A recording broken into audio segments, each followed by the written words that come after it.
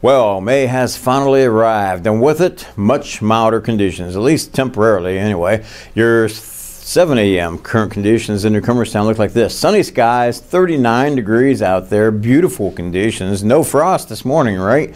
Down at Cambridge at the airport, though, it's a tad bit cooler down in the valley. 32 degrees and sunny skies, and they had a 10-mile visibility at the airport. Pressure 30.20 inches and slowly falling off. National map looks like this.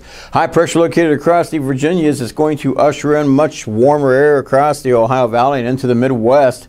That'll be ahead of this frontal system out here in the Plain States. This cold front will gradually make its way towards Ohio and move through Thursday night and especially into the day on Friday. You see a line of thunderstorms from Minnesota down into Iowa and into northern Missouri this Tuesday morning. Across the temperature map, look at this. Across southeast Ohio into West Virginia, that little dark spot, that's the coldest air in this little area. That's because it's right there near the high pressure system, and that'll reflect on your temperature map here in just a minute for the state of Ohio. But elsewhere, look at that tongue of milder air being pushed northeastward as a result of the backside of the high and the pressure play between the high and the low pressure system out into the Plain States. Sunny and pleasant skies across Ohio this morning, nothing to really dwell on. So let's take a look at our temperature map for Ohio and surrounding states.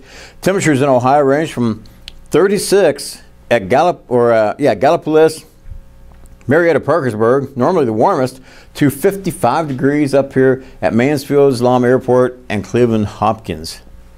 Talk about turning the tables a little bit, huh?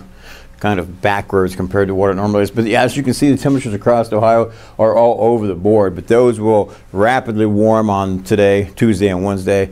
And the traveler's forecast for the day Wednesday, speaking of Wednesday, looks like this. I'd say along and south of US Route 50, you're going to have a pretty decent day for the most part. Mostly sunny skies expected, but north of there, and to the northwest especially, your chances of showers and thunderstorms increase as that frontal system slowly makes its way towards Ohio and the precipitation chances increase. Why? Because the more warmth and the humidity increasing.